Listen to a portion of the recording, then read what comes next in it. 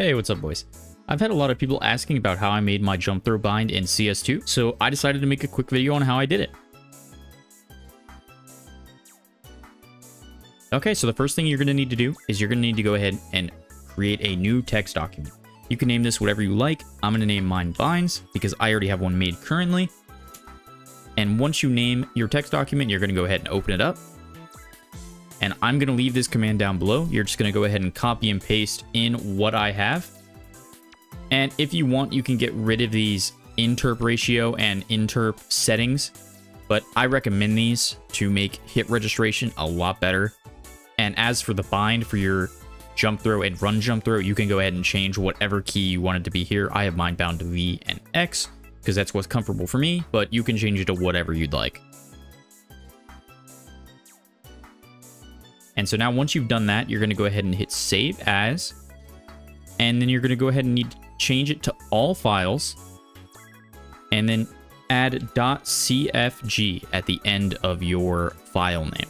And then you can go ahead and save it, and you can go ahead and close that. Okay, and once you make your new CFG, you're going to go ahead and need to open up your file explorer, navigate to whatever drive you have your program files x86 or whatever drive you have your Steam files in.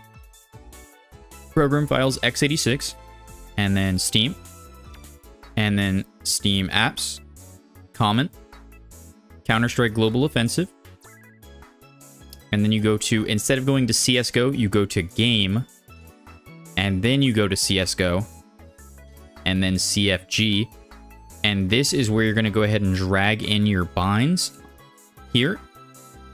It's going to be dragged in here. It should say CFG file on the side.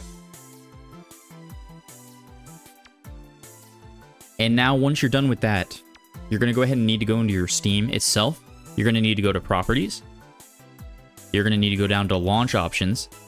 And then mine says auto exec here, but if yours is, whatever yours is named, you can type +exec space, and then whatever you have yours names.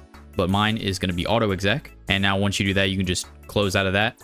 Okay, and now once you have that all done, you can go into game and you can test out your binds. Whatever it's bound to, you can just press that bind and it'll make you jump. There's my forward jump throw.